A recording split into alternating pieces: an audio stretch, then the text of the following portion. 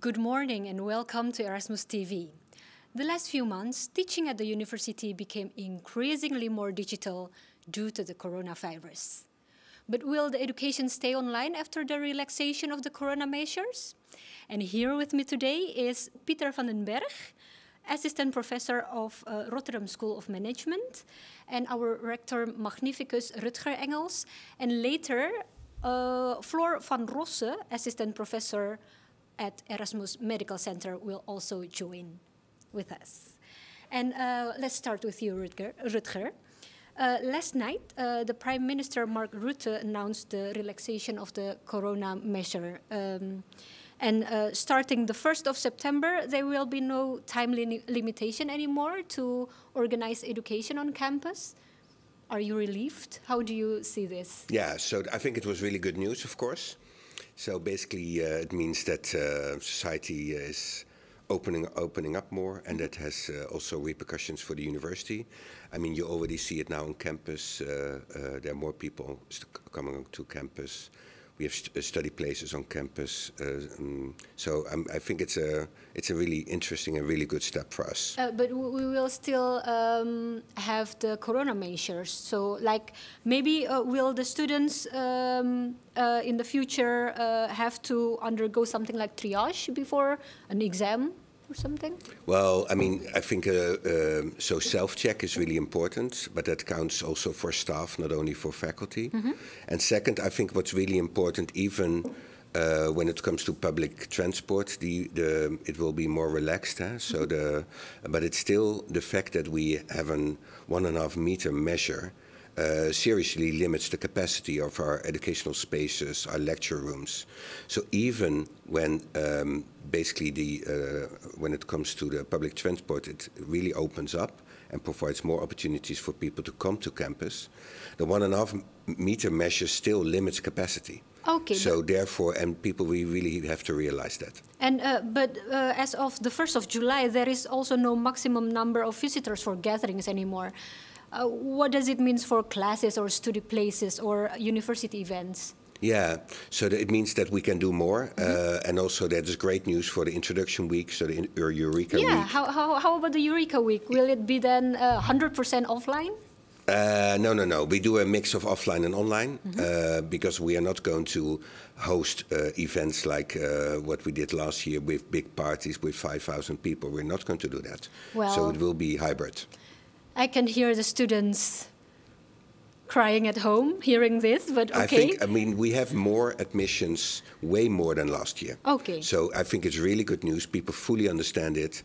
And I think people, also students, they know now that they get into a hybrid society, at least in the coming period, and this is the reality now. But don't you have any intention to organize more events starting in September? Absolutely, but you have to realize, look at Aula, for instance. Our big Aula can host about 900 people, but with the 1.5 meter measure, it goes down to about 140. Okay. That's also the reality. Okay, thank you, Rutger. Okay. And despite the relaxation, lecturers across the university have been practicing online education. The online lectures of Pieter on quantitative decision making are the most watched videos of the entire university. Are you curious what it looks like? Here it is. This example comes from a game show in which you, as a participant, can choose one of 3 doors, and you win the prize that is behind the door of your choice. Behind one of the 3 doors, there is a car that you would really like to win. Behind the other 2 doors, there is a goat, which you have no interest in winning. First, you make a choice. Then, before you open the door of your choice, the quizmaster will open one of the 2 other doors, and a goat will be shown behind this door. Yes, and now on table we also already have Floor van Rosse. Welcome, Floor. And Pieter, how did your videos become so popular? Is it because you're giving away a car or a goat like in the video? No. We don't give away any prizes, although maybe students expected that at some point, and that's the reason for them to keep watching, I don't know. But we don't give away any prizes. But One reason is, of course, that I teach in very big programs. So I teach in the Business Administration program and the International Business Administration program with 800 and 500 students for the first year. So that is one reason, of course, that many students watch the lectures. But we have seen that attendance, or at least students that watch the videos, has increased significantly now that we actually recorded the lectures and they don't have to come to campus. So at least I think that's a reason that we see a very high number of views on these videos. But how do you feel about the digital education? Can it be then as effective as regular education? I think that's quite difficult. So I think for the plenary lectures that we would normally do in the aula, I think this is a rather good addition, at least, to record them specifically for online education. So many students that would normally not come to the lecture do now have an opportunity to actually watch all the materials that they need. So that's, I think, is a very good addition. But one thing that we definitely miss now, both in the plenary lectures and in the smaller exercise session, is the interaction with the students. So we, of course, try to interact with the students. That's what, for me, makes teaching most interesting and also most effective. And we have had some troubles to really get this interaction going also in this online setting. Yeah. But Floor, do you recognize the problem Pieter has with interaction? I do a little bit, but I am also surprised about the level of interaction we can establish. I think I'm lucky to teach smaller groups than Pieter does. I don't have 800 students, but 60 at most, sometimes 12, and all the cameras are on. And I think all students feel quite free to ask questions, to participate. They use the chat function. I do miss them, and I don't see the small things like, are they tired and things, but I am surprised about the level of interaction. I think it's quite good. Oh, that's the other side of the story. Wow. Yeah. And but Floor, even before the Corona crisis, you and your colleagues were already working on digital teaching materials. Yes. And let's have a look at one of your videos. Samenvattend.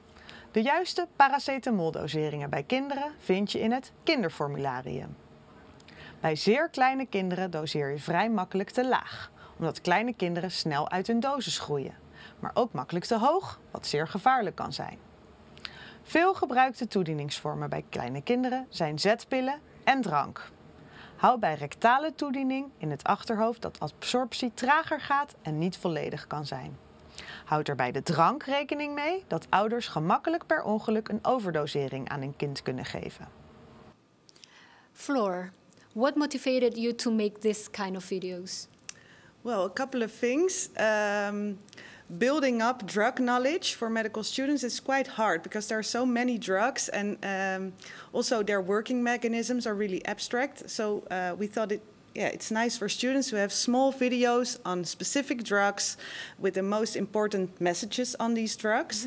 And at the same time, our medical master curriculum was built into a blended curriculum. So that was a perfect time to make these videos in this blended curriculum. But do you have other classes for which you think that this kind of format wouldn't be suitable?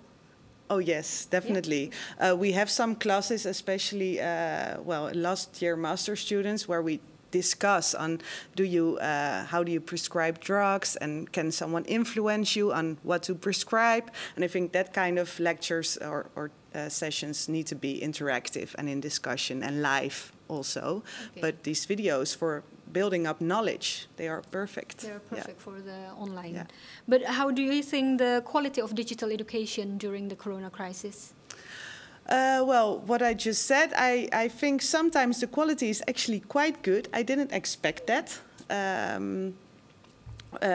Well, you prepare your lectures even better, I notice, than before Corona, because in class you can be a little bit fuzzy. Well, this slide, oh no, I had to change that. But preparing an online class, you really have to you have to show what you want from students, and the structure must be good. Okay. So I noticed that the preparations are sometimes even, And Pieter, do you also think that the quality of your classes has improved because of this digital change? So I definitely agree with the fact that you need more preparation time for online education, and I think especially for the plenary lectures, I think you have a more condensed lecture, your information density is just higher, which I think is appreciated by students. They can do it on their own pace. So these are definitely components that have improved. Of course, the component with the interaction is the downside of that. But I think for next year or whenever we can teach this class on campus again, we will definitely have a combination of the two, where we will still use the videos that we recorded for this year to help students to also do it at their own pace if they want to. So despite of the missing interaction, you are not really anti-online education?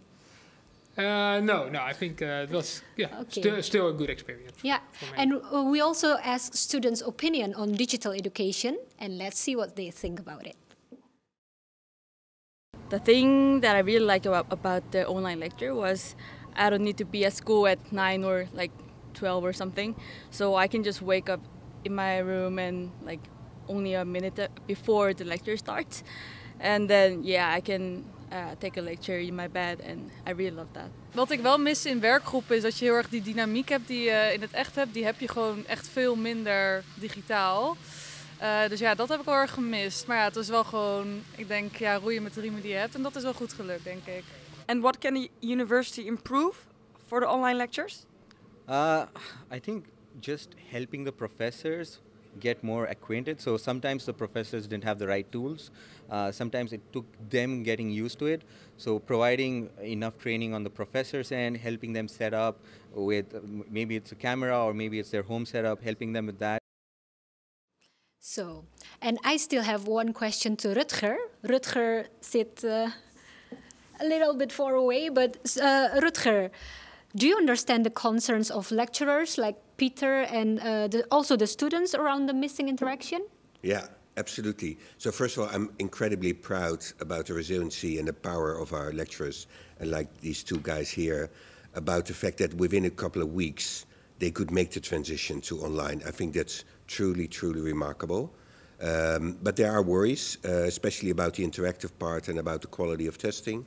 So I think we have to really work on that. And do you have any ideas on how to improve that?